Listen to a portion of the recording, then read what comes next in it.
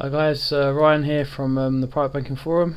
Just thought I'd do a update today on what how I approach crude oil today. Just a quick video today. Starting from let's go from the weekly. From the weekly, like I was discussing last week.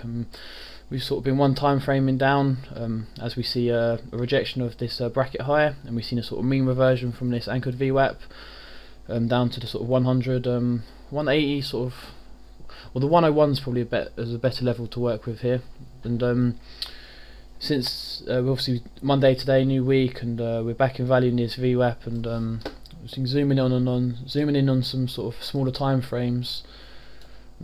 From on the ETH chart, I've got this sort of clear bullish channel marked up, and we're sort of testing the lows as we speak at the minute, and we're finding buyers from this area. So just looking at the minute, if we're going to see a breakout of this channel, we're going to continue to see like a reversion to the mean and back to the mean sort of value price on this bullish price channel.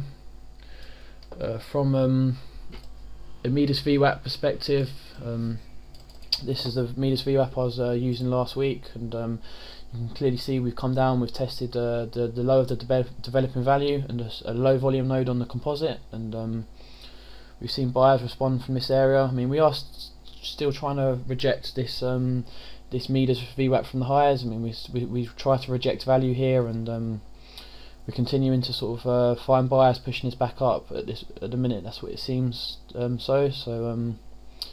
Just at the minute we're just testing the sort of the mean price of this anchored Vwap, and just looking for a continuation of higher prices and back to this sort of the 106 area. If we hold this 100 level, 101. If we hold the 101 level, then I'm expecting the 106 level to get tested, the 109, and maybe a continuation to clean up this poor high up here. Obviously this is a larger sort of context, but it's what I'm looking at the moment in time. So what I was looking at today, we've got this this current distribution that I'm tracking, and we've got a double distribution. So today we opened up in the low volume area, and we came down and tested this lower distribution and sort of the lower the developing value of this area, and we see buyers respond. And this is where I look to initiate my trade location. My trade location was if we look at the daily support levels, this is the sort of trading range that we're looking at, and we can see clear buyers responding from these lower areas. So at the minute we've got the sort of 162 area, and the 103 sort of 30 area that we're testing now was the sort of the edges of this market. Also, what I saw today, which gave me great confidence in my trade, is this month's developing value. We see this market respond off of the lows. We came up and tested last month's value. We saw some buyers sort of coming in here, and we sort of see a mean reversion on this month's developing value. And we just tested the low of the developing value area low for this month, and this was just a great area to look for a trade location that lined up with the higher time frames. So what I did today is obviously I just waited for this area to get tested. We opened up and we sort of spiked lower, and then in B period we spiked down and saw some down to my area, and I got long here from the 101 sort of 95 area, and we was out of balance on the ETH Vwap, but obviously this was a great sort of confidence area. I wanted to see buyers start responding here, and we didn't get great absorption down here, but it's hard to see when we sort of see a rotation down here, and we see lots of sort of buyers stepping in here, and we see one more sort of rotation down down to the month developing value low, and you can clearly see on the volume that we just dried out here, and buyers just came in and started hitting the bid aggressively back into the developing value, and back into the initial balance for crude oil on the first session. So I initiated my trade from here. I got scaled out pretty quickly on my first and second target, and I'm just looking for my my last target here. My target was just inside this previous value area from Friday. We had this sort of pretty balanced rotational two-way trading day, and I was going to target the point of control at the 103.65, but obviously there's a high sort of volume node on the composite at the minute at the 103.55. So I was just looking to to get out here, I mean, my current target on this is 103.50, I think. Let me just double check.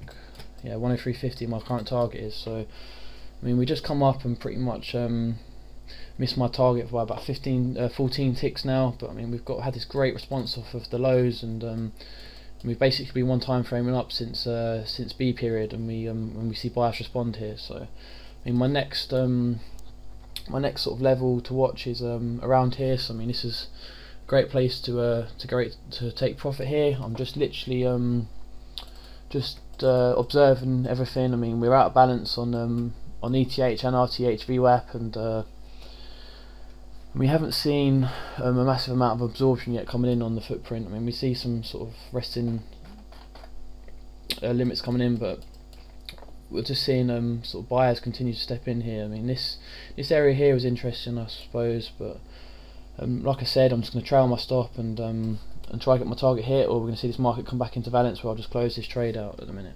This is my thought process behind this position at the minute. So I mean, I've already locked in some great profits, and this has already turned out to be a great trade. So like I said, just a 103 sort of 50 area, the previous value area, and that's me done on this trade today. I mean, the S&P, I see a great setup this morning as well. I mean, we opened below Friday's trading range, and we see a rotation just down into again another composite area that I'll quickly bring it over here quickly.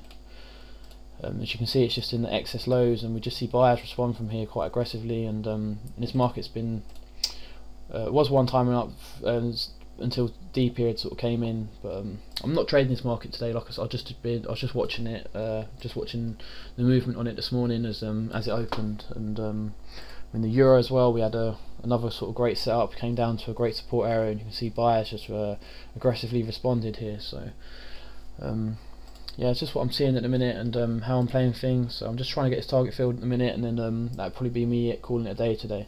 Anyway, I'll wait for this target to get filled, or my trailing stop to get filled, and I'll finish up this video. So keep posted. Okay, we're just pretty much at my target location now, about 10 ticks away. I'm just going to call this a day now and just close this trade out and be done with it. So I mean, it's still pretty early here, it's 11:15 Eastern time, so I'll pause this video, and if I see anything else that's worth documenting, then I will continue this video, so keep posted.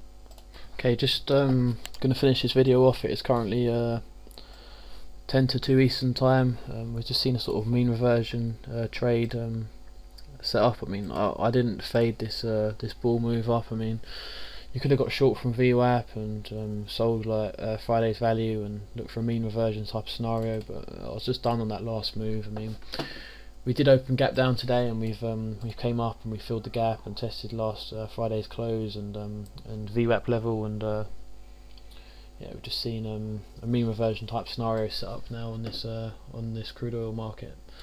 In regards the euro, we've just seen this sort of test up the value high, and just pretty balanced rotational, and the S&P looking pretty much the same. I mean, we've just seen this move off of the previous lows, and we just came up and tested Friday's value, and we just balanced rotational here. So now I'm just going to call it a day today. I mean, we've got that great crude trade this morning, and just going to call it a day. So anyway, I hope you had a great day, and if you have any questions, please ask on my thread on the forum. Take care. Bye.